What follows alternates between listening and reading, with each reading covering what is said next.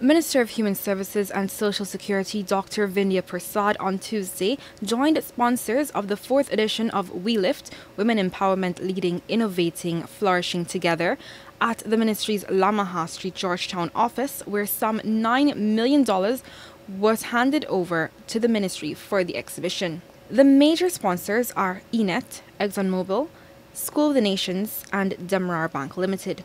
Minister Prasad told reporters that part of the government's commitment to the empowerment and upskilling of women is to give them technical and vocational skills for them to be financially independent.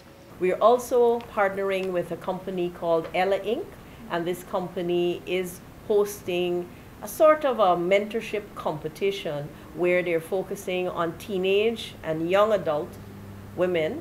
So they can now understand the whole model of entrepreneurship. They can do business pitches. Pamela O'Toole, a senior managing director from the School of the Nation, handed over a $5 million check to the minister for the event.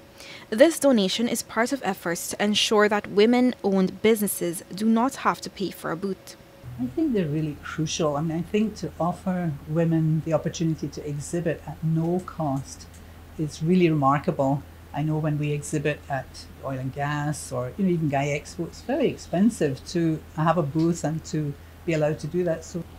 So for us, women empowerment is crucial, it's important, and one of our strategic focus areas in country. And over the years, we've been supporting the ministry with the We Lift initiative, and we're happy to come on board again this year supporting. Meanwhile, in a massive step to ensure these women-owned businesses have access to finances, the Demerara Bank Limited is offering its DBL Women of Worth promotion that provides credit financing for educational programs, retirement plans and investment plans. Being able to partner with We Lift will bring so much to us. It will allow us to launch what we have in terms of a program that we will be collaborating with other entities, including the ministry, in what we call DBL Women in Wealth.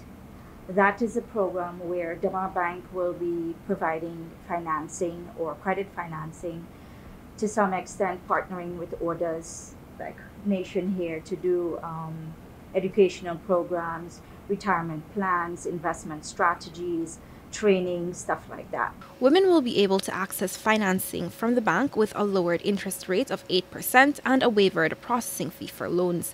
These are efforts to assist small businesses with development, Pravini Ramatar, the bank's marketing manager, said. Reporting for the newsroom, Lazina Yearwood.